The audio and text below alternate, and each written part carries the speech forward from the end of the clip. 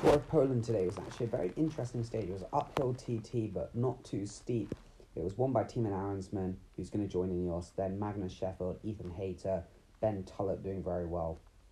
Not too many surprises, except in my opinion, Carapaz, bit of a shocker, minute 20 down. Not great, to be honest. Sort of everyone else is where you'd expect them to be more or less. Sobrero is very good at these sort of TTs. Simon Carr also doing well. Mark Badun as well. That's a big result from the man who's been missing since his ridiculous numbers in the Dauphiné last year. So anyway, this is Thymen Arensman's numbers. So 70 kilos, his numbers seem pretty accurate. People on Twitter reckon it's good stuff, his power meter, and also reckon his weight is very accurate as well. So 442 normalized for 18 minutes at 70 kilos is very, very strong. But that doesn't really, that does basically tell you most of the story. But yeah, you can see 6.3 watts per kilo for 17 minutes 30, which is pretty impressive. Obviously on a TT bike, but this was more impressive, 6.4 for 15 and a half. Again, super strong ride from him. I mean, averaging almost over 1,200 VAM on 3% is crazy. That goes to show how fast the man is.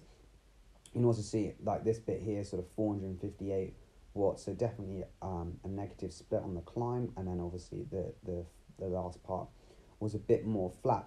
But pretty impressive numbers from the man. Haven't really seen anyone anyone really done that numbers for quite a long time. I guess it goes to show that like his threshold is 410. He says probably a bit higher, to be honest. If he's doing 440 for 20 minutes, you're probably looking at a threshold closer to 420. You can see some other guys posted power, like Simon Carr. He did 390. He's like mid 60s or something, so he did about 6 watts per kilo. Bruno Marai as well, super strong.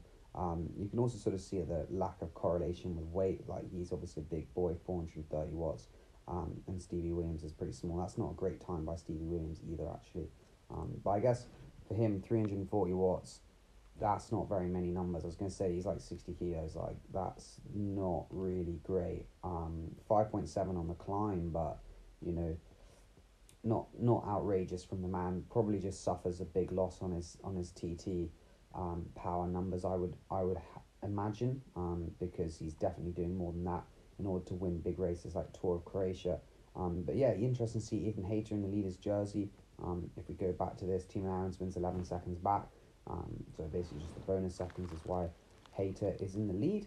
And actually I guess that steep climb as well, there was some time gaps. But anyway, going into the next couple of stages, it'll be interesting to see how everyone is going. And also, yeah, interesting to see what Thymen Arensman does next year, because this is a super strong ride. And some really impressive watts per kilo. So anyway, cheers for watching this quick video, and I'll see you in the next one.